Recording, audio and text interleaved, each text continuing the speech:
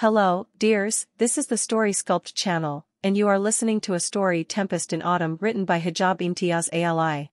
This story is translated by Sabeeha Ahmed Husain mentioned in book Khani, Short Stories by Pakistani Women, edited by Aamer Hussein in 2005. As I was coming home from Begum Najom's annual festival of dance and music, an autumn tempest caught me. It's the 5th anniversary of Zulfi's wedding, I thought. Why don't I take the chance to stop by and celebrate with her? Zulfi had cut herself off from her friends after the failure of her love marriage. But now and again, by chance, our paths would cross. Today, after what seemed like an age, I reached her house and knocked at her door. Zulfi opened it and greeted me. Ruhi. You. Her eyes widened. Have you lost your way? I ignored her sarcastic remark. Actually, I don't like to intrude on anyone's privacy, I said, but I'd thought I'd drop by and wish you a happy anniversary. Come in, come in. I can hardly hear what you're saying. The gale is blowing your words away. She led me in and made me sit down by a writing table on which a candle flickered. A stormy autumn night, she said. Yes. Spring's been over for ages. But I thought you might be celebrating your anniversary. So all of you thought, she said with a pale smile. She changed the subject. Where have you been?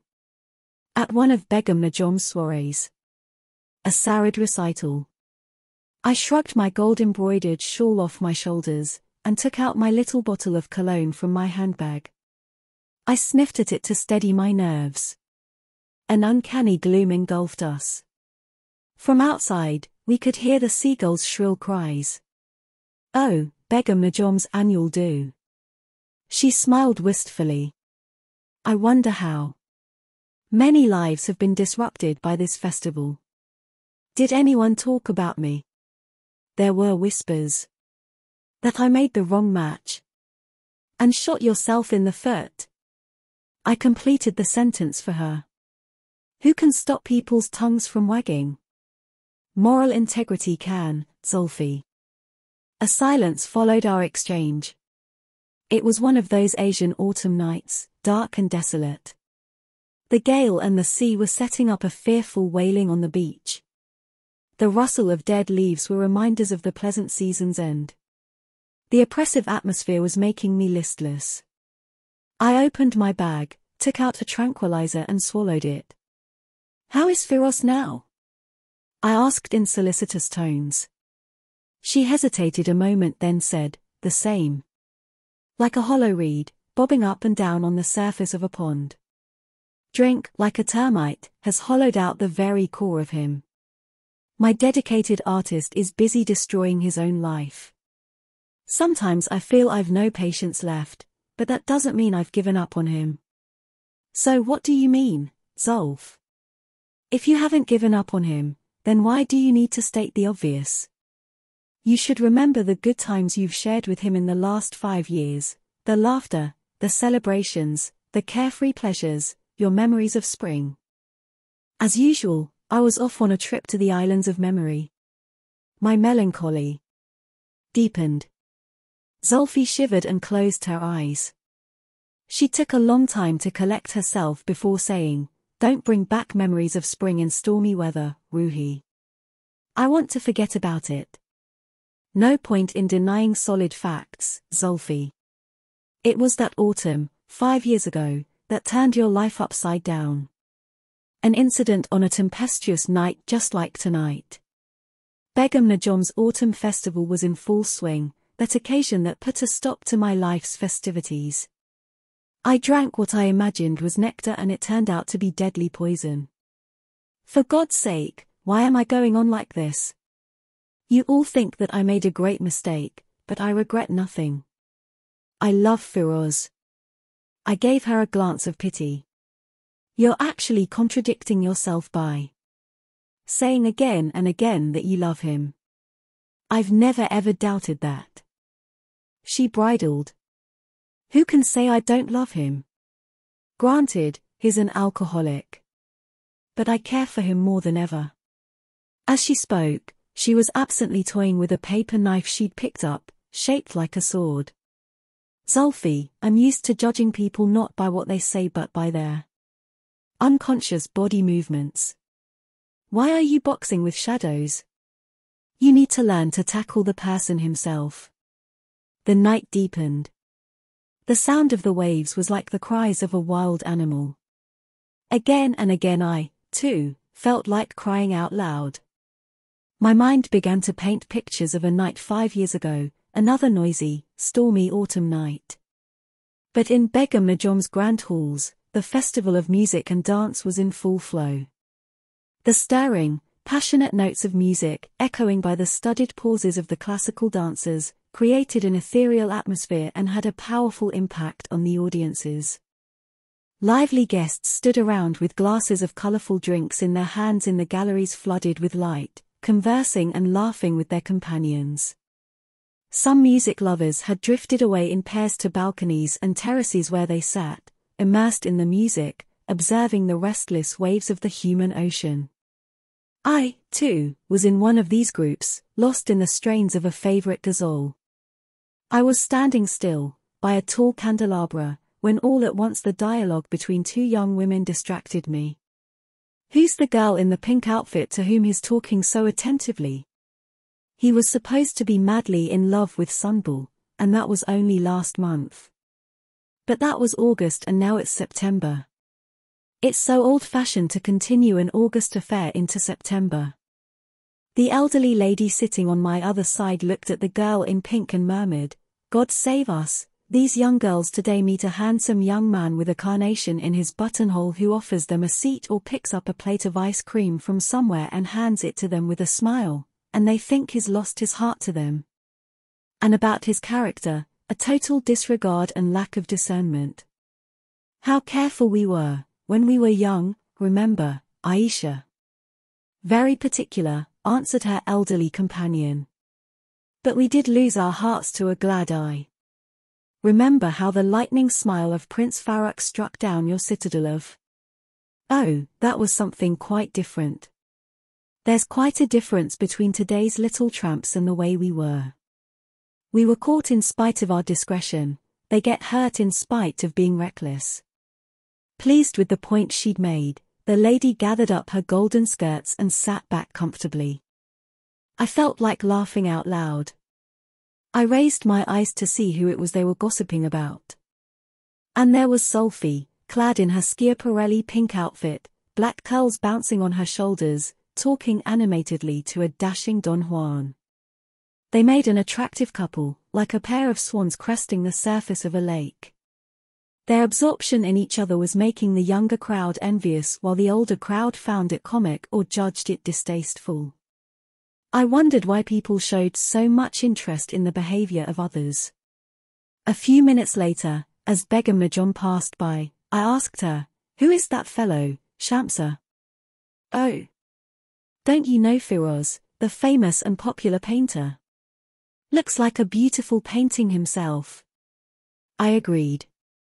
Has Zulfi known him long? She laughed. Would they have looked quite so sweet together if they'd been old acquaintances? Yes, I see, I said. Such attentiveness is the sign of a budding relationship. Besides, I've just been listening to praises of this talented artist. His views on friendship are very liberal, I'm told, and he always gives precedence to a new friendship over an old one. Begum Najom smiled. A sign of good taste. Such people are the life and soul of a party, that's why they make such popular guests and everyone invites them. Of course, I said. The things we have to do to create a lively atmosphere. The lovers spent September and October swimming in a sea of passion and turned the autumn into spring. Sincere friends, however, in their customary old-fashioned way, started interfering and reading lectures to Zulfi, trying to stop her from sliding down the slippery slope of love, or from cutting through its thorny wildernesses. The result was that Zulfi severed all contact with these well-intentioned fools and she jumped over the hurdle of marriage in spring. Only a few months after the wedding, the artist's inspiration raised its head. Tired now of old images, he started showing interest in new ones. He consigned his old paintings to the waste paper basket. Zulfi's springtime idyll was overshadowed by autumn storms. Presently I returned, with a jolt, from my dreamy voyage. Wandering through those memories had saddened me. I said, I wonder what had happened to you that when all the bells were ringing you didn't run for cover, you went out to meet the danger. Agreed, Firoz radiated a devastating charm that night. But he also had that overflowing glass of red wine in his hand in which so many women had unwittingly drowned. He was madly drunk, his feet unsteady, his hands trembling.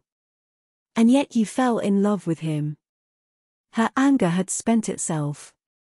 She looked like a wounded bird. What else could I do? Haven't you heard the famous lines on love? It's a fire that you can neither kindle nor extinguish. When beauty prepares for battle, love lays down its arms.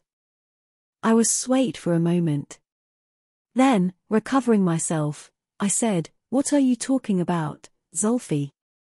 That's the kind of emotional blindness only men are capable of.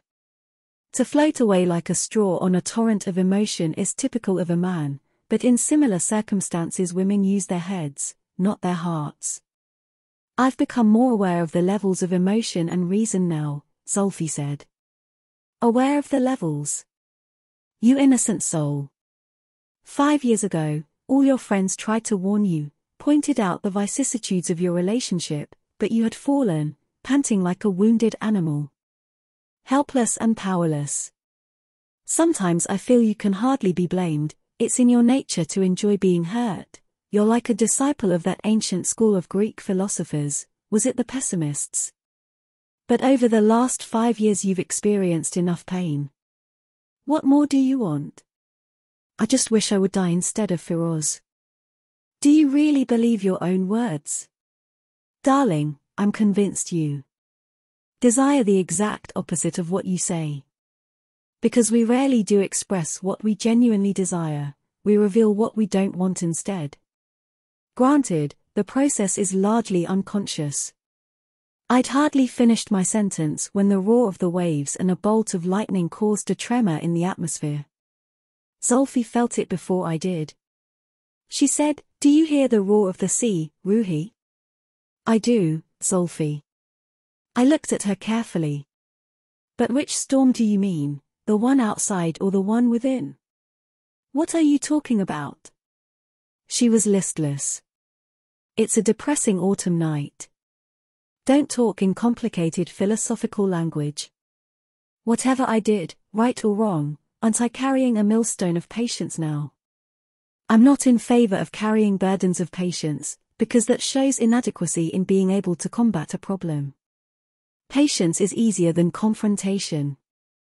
If you're determined to confront injustice and persecution courageously, you don't need patience. But you've based your ideals on the belief that the height of human integrity and moral achievement is to suffer pain and bow your head, with fortitude, to every disaster that befalls you. I can't understand, why should you spend this all too short span on earth by becoming a slate for life to chalk up its hardships on? You're right, Ruhi. I'm aware that the person I met 4 or 5 years ago at Begum Najom's, who took me away from my sunny, fruit-laden orchards and left me in a bleak and lonely desert with no one to turn to, doesn't merit a reprieve. He deserves punishment, severe punishment. The force of the gale increased. She was breathless and drained. Severe punishment, I said. So in some hidden corner of your heart, you're harboring a burning desire for revenge. Tell me, I was wrong in saying what I did?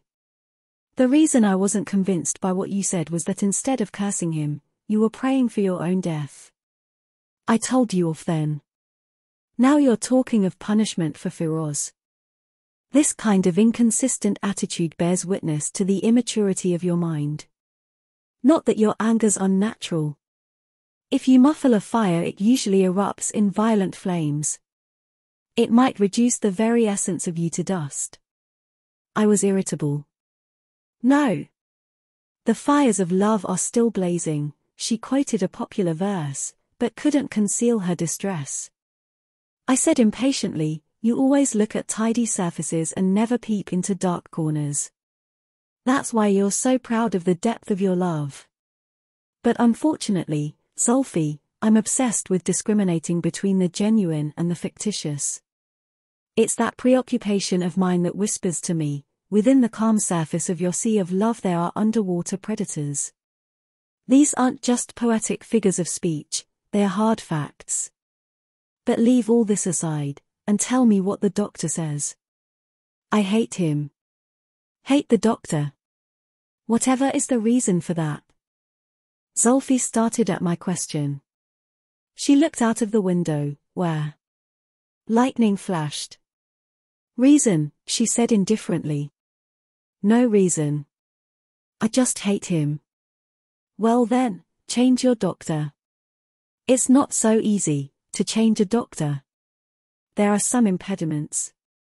Is he an expert? Hardly. Doesn't he charge you for treatment? He does. Then why do you hesitate? All right, I might think of changing him.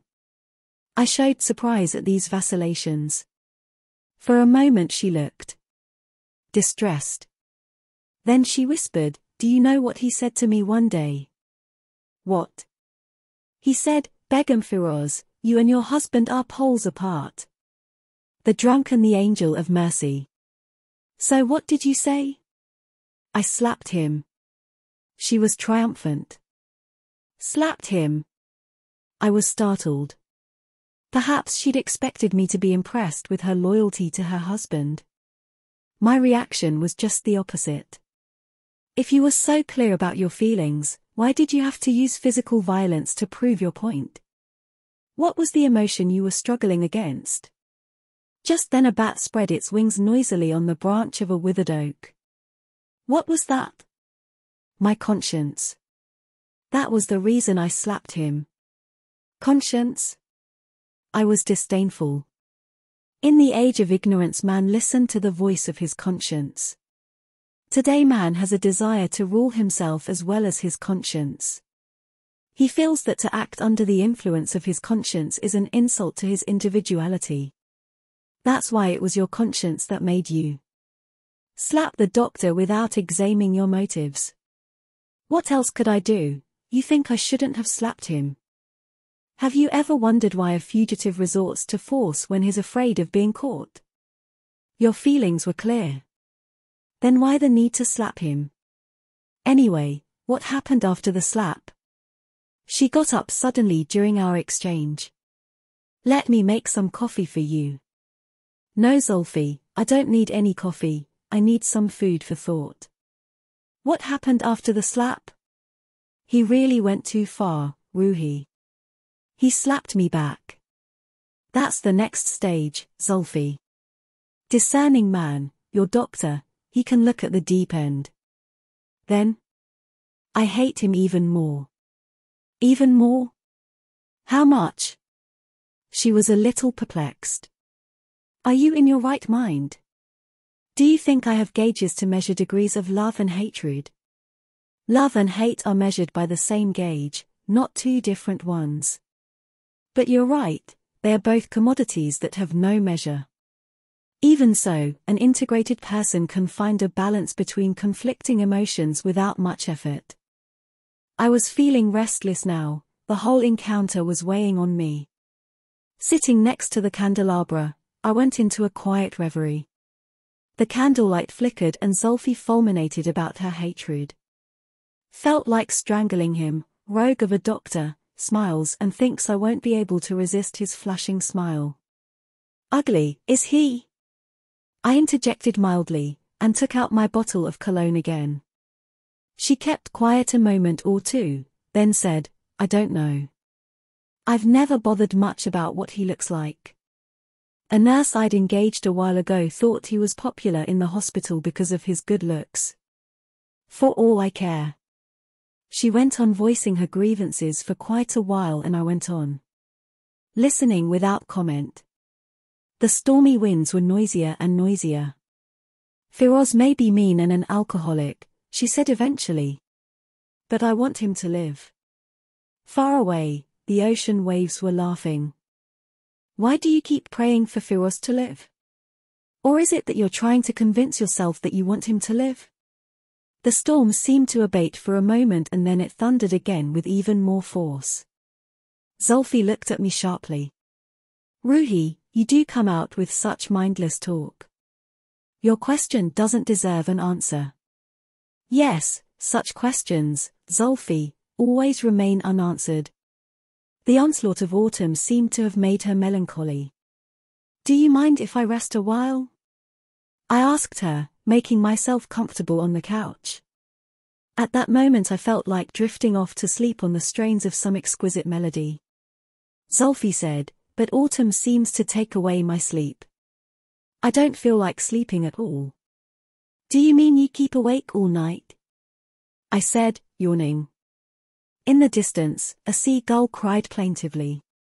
I, too, felt like crying. No. In the silence of the night, I just finish off all the jobs I haven't been able to do because of the day's confusion. Sometimes I sit up with a book or some needlework. I bought some lovely striped silk from last week's handicrafts exhibition to make some pajamas for Firoz. I haven't found time to complete that yet. I looked at her through half-shut eyes. Thinking I was asleep, she covered me with a shawl and moved away. She stood at the window silently, as if she had no energy left. Then something suddenly made her go rigid and look at the table. She picked a pair of huge sharp scissors. It looked deadly enough to cut not only cloth but an artery with ease. She started snapping the scissors open and shut as if to see whether they could match the sharpness of a sword. She stood a while in thought and then entered the room where the patient lay in his drunken stupor. She approached his bed on tiptoe, trying not to awaken him. The gulls were crying again in the storm. By the banks of the canal a stray bitch had set up a ceaseless howling. In the silence of the night the clock ticked. The winds gathered force outside. She reached the patient's bedside with the scissor in her hand. There was silence all around. She uncovered her husband's chest and looked up for a moment. My eyes closed of their own accord. I thought, anytime now this room is going to see a crime committed. Zulfi caressed her husband's chest and murmured, "What a beautiful wide chest. Are you sweating a lot?" She knelt lovingly by his bed, and then she took out a pair of silk pajamas from the pile of clothes beside it, which she started to cut up into fragments with a smile. I was afraid she might slash her fingers along with the cloth. Outside, the storm had spent itself. But the mysteries of the night were growing.